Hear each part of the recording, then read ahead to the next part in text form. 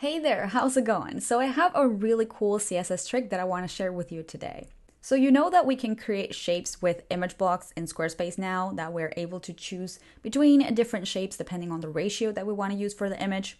Well, what happens if you actually want to apply those shapes to something else on the website? So perhaps maybe to a banner image or a gallery block or an auto layout. Well, that's where today's trick comes in. I'm going to be showing you how you can create pretty much any shape that you want for anything that you want in Squarespace. Now, I'm going to be working today with a gallery block, but the same method or the same process applies to anything else that you want to target.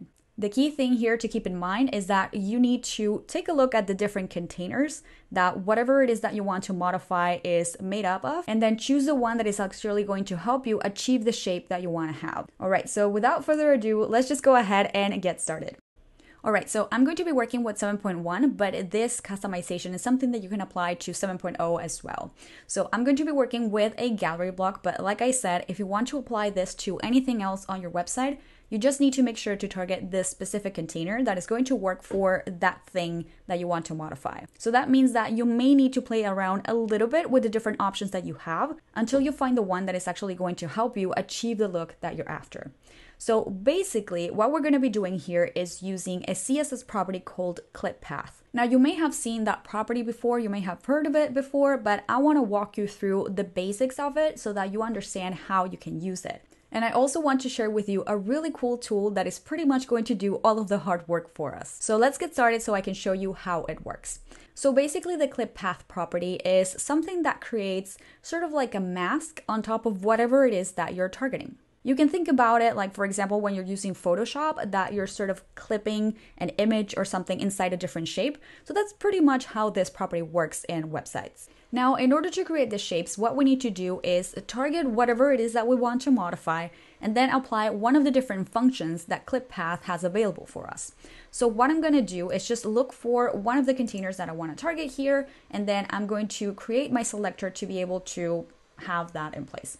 So taking a look at the structure here of these slides. So here you can see, let me go all the way back up. So here you can see how we have our whole gallery block, all right? And so looking through all of the things that we have inside it, we can see that all of these little elements that we have in here, each of these are a separate slide. So each of these are like a separate thumbnail that we have inside the gallery. So I can go ahead and decide which part of this thumbnail or which part of this sort of global container for each of the slides I want to use to be able to apply that clip path. So I'm going to go ahead and skip this main one, and then I'm going to choose one of the ones that I have in here. So pretty much I have three options. Well, four if I count the bigger one, but I'm not going to be using that one. So I could use the margin wrapper container to be able to apply the clip path. I could use the A element itself. This one is called image slide anchor, or I could go ahead and use the image element. Now, for this particular block, I highly recommend staying away from the image element because the problem is that since the image element is usually bigger than the container that's holding it, if you apply clip path to the image itself, you're not really going to see the full shape in there. Like the shape is still going to be applied to the image, the mask is going to be applied to the image, but because that mask is going to be cropped by, in this example, the square that I have here, we're not going to see the full thing. So basically what we have here is actually two options here to choose from. So I'm just going to go ahead and go with the margin wrapper. Now, because I don't want to target like all margin wrappers across the website, I'm going to go ahead and make this a little bit more specific. And so I'm just going to look for a class that corresponds to the gallery block. So if I take a look up here, I can see that this, like the slide, the one that's holding all of these other containers that we were just looking at, we can see that this one has a class of SQS Gallery Design Grid Slide, which seems super specific for this type of gallery block. So I'm going to be using that in my selector as well, just to make sure that things are very specific here. So let's just go ahead and use margin wrapper. And then I'm going to go ahead and look for that class, SQS Gallery Design Grid Slide. I'm gonna grab all of that. And then we're gonna apply that to create my selector. All right. So now that we have this in place, what we need to do is bring in the clip path property. So clip path, like so. And next, what we need to do is choose one of the functions available. So one of the functions is called circle. And basically what this one does is just creates a circle for us. So if I go ahead and use here circle, you're going to see how immediately we have that circle mask applied. And so now we have like perfect circles across all of the slides that we have in here, which is really cool. Now, another function that we have in here is called ellipse. However, if I were to apply ellipse to this 1:1 ratio image that I have right now, you're going to see how nothing really changes here. So let's just go ahead and save this real quick and then change the ratio for the images to see what that would look like. So I'm going to go ahead and select something else. Oops. Let's do here maybe this vertical one. All right, so here you can see how we have an ellipse there. And now I'm going to go ahead and use circle again, just so that you can see the difference. So if I were to apply circle here, you're going to see how we actually get a full circle, which is slightly different than if you were using border radius 50% on anything like that. Because if you were to use border radius 50%, you absolutely need to have an image that is 1:1 to be able to get a full perfect circle. But in this case, clip path actually creates that full circle for us, regardless of the ratio of the image. However, what you can see here is that we actually get some extra space down here and up here because that's still the height of the full container. We're just getting like a snapshot of that circle or whatever is inside that container through that mask that has been created as a circle. So these are two of the main functions that you can use with clip path, but I actually want to focus on the third one, which is called polygon. So when we're using polygon, what we need to do is sort of pass on different coordinates for the different points that we want to have in that container to be able to create the shape that we want. So the best way to understand where these points are located and how these coordinates work is to actually look at something that I have here for you. So if you consider this one container on your website, it doesn't matter what it belongs to. We have this rectangular container in here, and then you need to picture that you have a y-axis and an x-axis.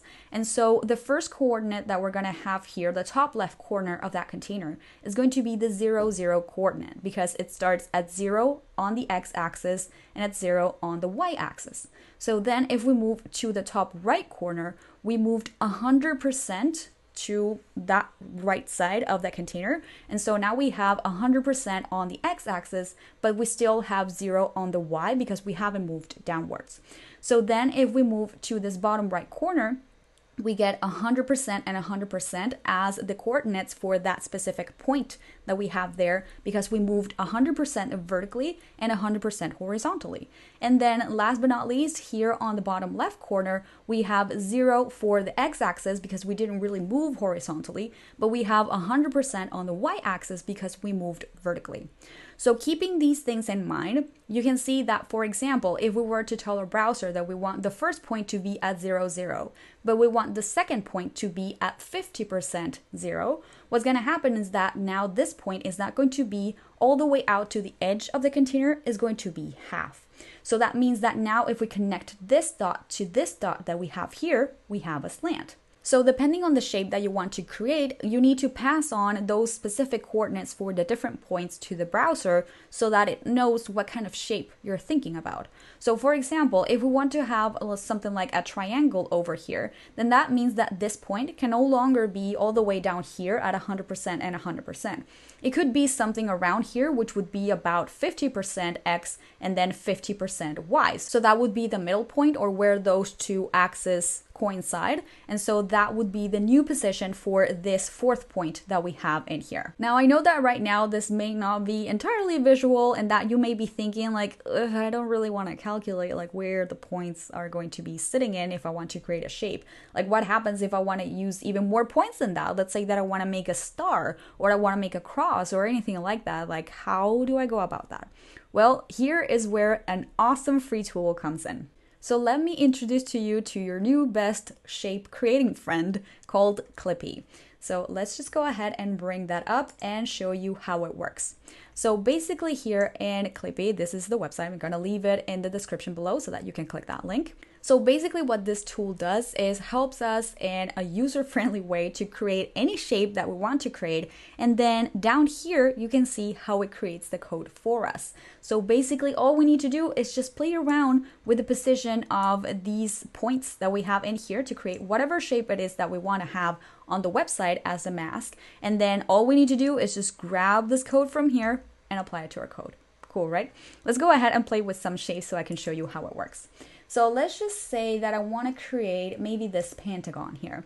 So you can see how now instead of having 4 points, we actually have 5 points. So Clippy just created this for us. And then here you can see on the code that now instead of having 4 things, so instead of having the 0, 0, 100, 0, whatever, all of those 4 points that I showed you in the image, now we actually have extra points in here that Clippy is automatically placing for us or calculating their position for us. So if I wanted to create this pentagon image or this pentagon mask inside Squarespace, what I can do is just grab this code that I have underneath here. And then inside clip path, instead of using here the circle function, I'm just going to go ahead and use that polygon function. And then here I'm going to have all of the points that that thing requires to be able to create the shape. Now, of course, in this situation, what you need to keep in mind is that depending on the height and the dimensions of the container that you're working with, things may look a little bit more stretched out. So this doesn't quite work as the circle function that we saw before.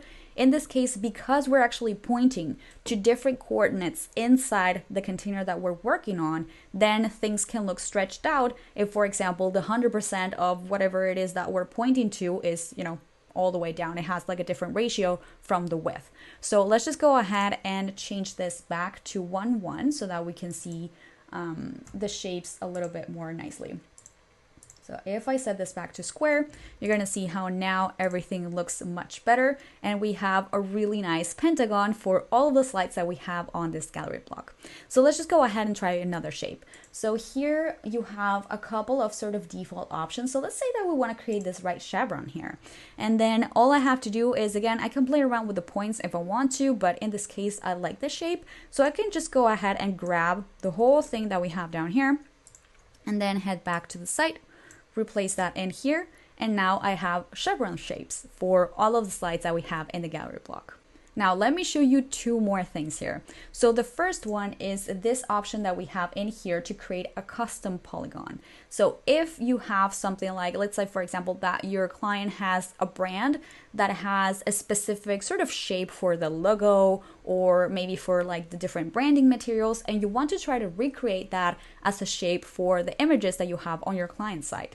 So in that case, what you can do is use this custom polygon function, and basically what you need to do is add as many points as you need and then position them where you want them to be so that you can recreate the shape from your client's brand. So let's say that I'm just going to add a couple of points in here. I don't really know how many, I'm just doing this very randomly.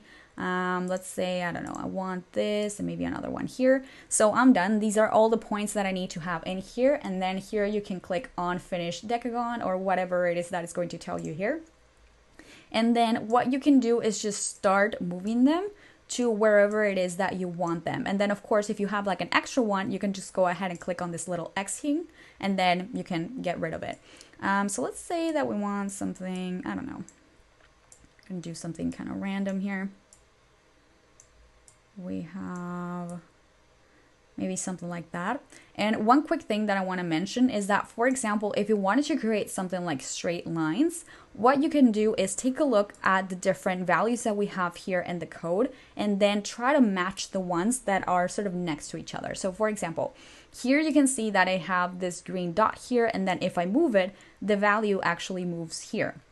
So we can see that this one is at 43% from the y-axis. So if I want to make sure that this one is completely aligned with that anchor point that I have there, then what I can do is just start moving this one to see which number here or like which little color here is changing. And then here I can see that now for the y-axis of this red dot that I have here, now if I match that to 43, then I know that both things are aligned. So you can do the same thing for the x-axis, the y-axis, it doesn't matter.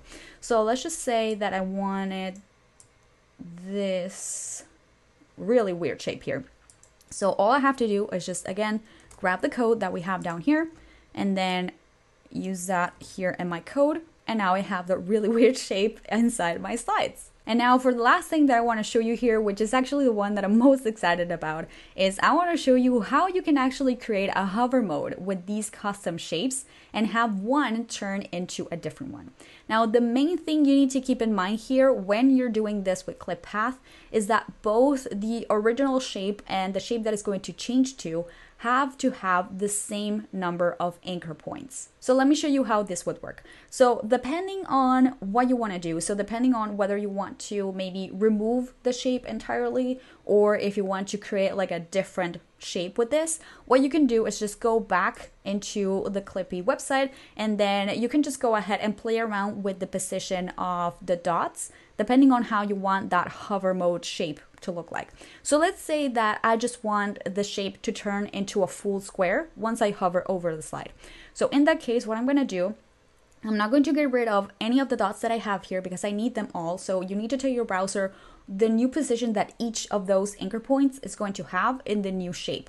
So what I'm going to do is I'm just going to go ahead and align them all to the square like so. And then I'm going to go ahead and grab this little code that we have in here. And next, what I'm going to do is I'm going to create my hover mode. So I have a tutorial on how to create hover mode, so I'm not really going to go in depth in here. So what I'm going to do is just make sure that when I hover over the slide, so I'm going to be using this little selector here, the one that's going to act as a trigger. And then I'm going to have that margin wrapper change in shape. So let's just go ahead and type that in, SQS. Gallery design, grid slide. When that's on hover, I want the margin wrapper to change shape. And now what I'm going to do is apply that new clip path. So again, it's the same number of points. They're just located in a different part of the container.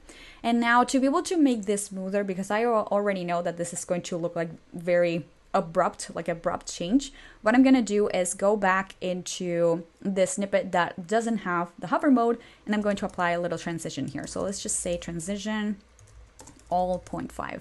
And so now if I hover over any of the slides here, you can see how now all the dots sort of reposition themselves to that new shape that we created. And so now we have this really, really cool effect when people hover over the slides. So let's just do one more transition here. So let's just do, I don't know, something fun. How about we just use one of these ones. So let's say that we want all of them to be a left chevron, and then on hover, we want them to be a right chevron. So I'm just going to go ahead and grab this, apply that as the default shape, and then I'm going to select the right chevron, and then I'm going to use that as it is. I'm going to apply the clip path down here, again, same number of points. And so now if I apply the hover mode or if I mouse over the images, you can see how we have this really nice movement happening here. All right, before I let you go, there's one last thing that I want to mention here, and that is the compatibility that ClipPath has with some browsers.